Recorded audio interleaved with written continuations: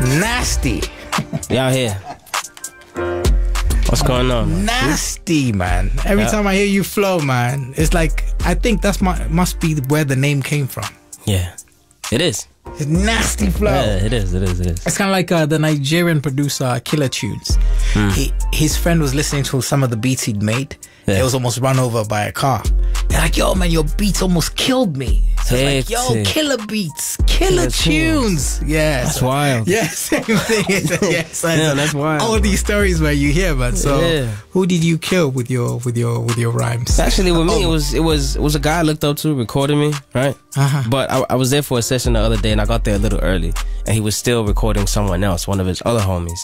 And I was fairly new. I think it must have been like my 5th time at his studio, but I was young. I'm like 12, 13 at the time. Oh, so you started rhyming at 12, 13? Yeah, 8, 9. Yeah, oh wow. At 9, yeah. I get there and he's like, yo, this is a nasty cat right here. He's a nasty. And he just start talking. And my name was Man J at the time, and there was a lot of guys with like Man K, Man Z, and stuff like that. And I was like, all right, you know what? I'm just gonna take that one, Nasty Cat.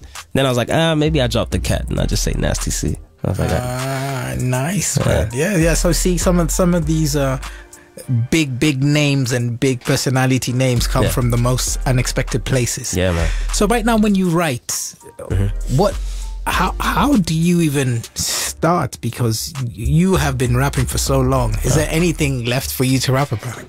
It is, man. I mean, I'm still growing. I'm still getting to travel. You know what I mean? It's a blessing. I'm still getting to travel, experience a lot of things. A lot of changes are happening in my life right now. Yeah, so I have a lot of stuff to write about, man.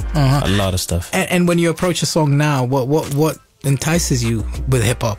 Because it's funny. Some might think you're fairly new and recent because you keep it fresh. Yeah. But you've been in the game since you were 9. Yeah. So that's in the game. I'd say 17. Yeah. Yeah. That's when I started getting active in the game. Yeah, but I think you need to put in the grind years as well, man. Because you were grinding to get there. Yeah. So I'm just thinking, man, you've been working, you've been putting in the work. Yeah, facts. So I mean, when you're approaching the scene now, when you're approaching a song, you know, everything. How are you approaching it now?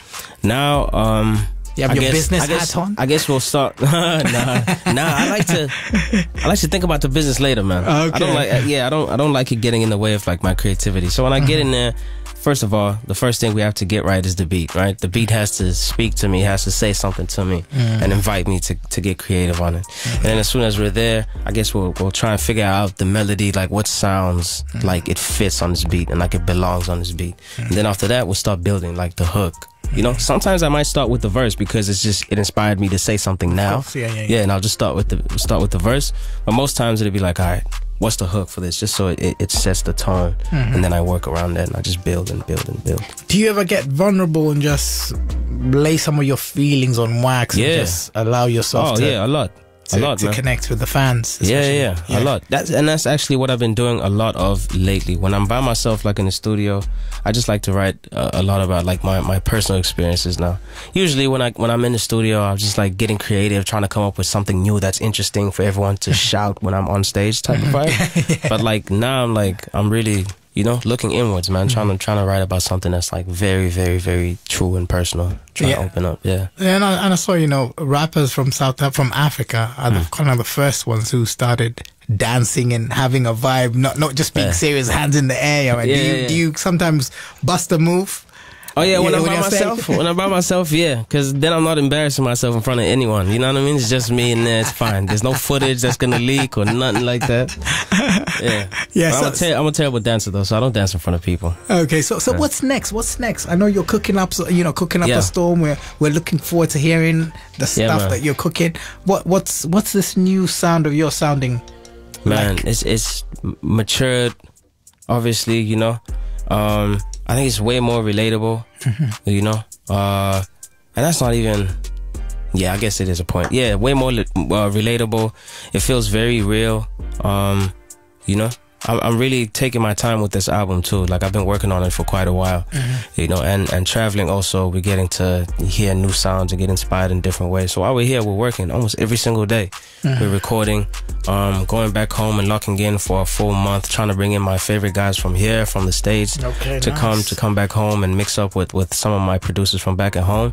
And we're just gonna be at a house for like a month and just try and you know, take it to the finish line. And nice. And before we let you go, you know, you're one of the few cats from the motherlands have been signed to a legendary label. How all these things falling in line, man. How does that feel, man? That's like amazing, the biggest. Yeah, it feels amazing. High five. You know, you see these logos in your favorite music videos growing up as a kid at the end. You know, MTV Base will show you the record label, the title, and all that kind of stuff. Yeah, like Def Jam. Yeah, wild, man. It's wild. Yeah. So when they reached out, I was like, I was excited. I was like, all right, this is really happening now. You know, because the dream and the goal is always to go global. You know what I mean? And when you get a little bit of success, you get content sometimes. You're like, all right, I run Africa, I run this, I run it when it comes to hip hop. And now when they reach out on that scale, it's like, oh snap, now it's really, really happening. So yeah, it's a blessing, man. And what do you think they brought to the table that made you really expand your game? The opportunities more than anything, you know, just being able to say, yo, I really hear, and I can say a ridiculous name. I'll say, I hear Rihanna on this song. And they were like, all right, we'll try it. Oh, wow. But you know it's a possibility. You know it's not just a dream. Yeah, man. Oh, nice. That's the most important thing for me anyways. Nice. I mean, obviously you got your ear to the ground. You were once an up-and-coming artist. Is anybody we should be looking out for right now in SA? Oh, there's a lot, man. Yeah. The one guy I was gonna say, he's already making crazy moves. I think he's in the States right now doing like a promo thing. Yeah. Blxckie, one of my favorites. Oh, Blxckie. Yeah. You know with the X. Yeah. My boy Blxckie. Yeah. Let me see. There's a lot of others, man. There's K-Key who's also coming up. There's a girl called Anika from Cape Town. She sings. She's also sick, man. Yeah. There's so many, man. D Koala. Yeah, there's so many. Yeah, there's a guy called Maglera Doe Boy. Yeah, I really mess with like the way he approaches his music. He's very poetic, very smart guy, but he's a hood guy. So when people see him, they just expect him to say the most typical hood stuff. Hood stuff, yeah. He's very smart, man. And when you listen to his music, it's like it's very poetic. You know, so he'll be shocking the world too. Yeah, pretty soon. The delivery. Yeah. So yeah, how can people follow you on the socials, bro? All my socials is @nasty_CSA. @nasty_CSA. And the gaming?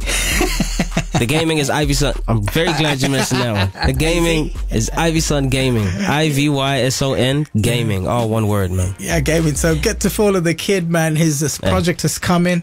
This guy's doing it, man. So I'm gonna play this track. Yeah. What inspired this track? Heartbreak. Yeah. Yeah, heartbreak, and just feeling like, you know, you're not appreciated in the relationship, like you're putting in more than the other person when it's supposed to be 50-50, and it's just like, what are we doing here, my love? You know? What are we doing? Is this a real story? Real story, yeah. Yeah? Yeah, 100%. Is she kicking herself now? She probably is. She probably is. Things are going well for me now, you know. She made it onto the wax. She made it onto wax, though. Yeah, man. Yeah. I like to say, man, Nyabonga Baba. Thank you. Nah, absolute Thank you so much for making the time, man. Hope everything is a success. We'll be looking at what you're doing. Thank you. Man, hope we get to premiere some of those tracks when they come out, bro. Yes, we'll be waiting to, you know, press the button, man. Of course, man. Nasty C's in the building, people. Destination Africa, let's go.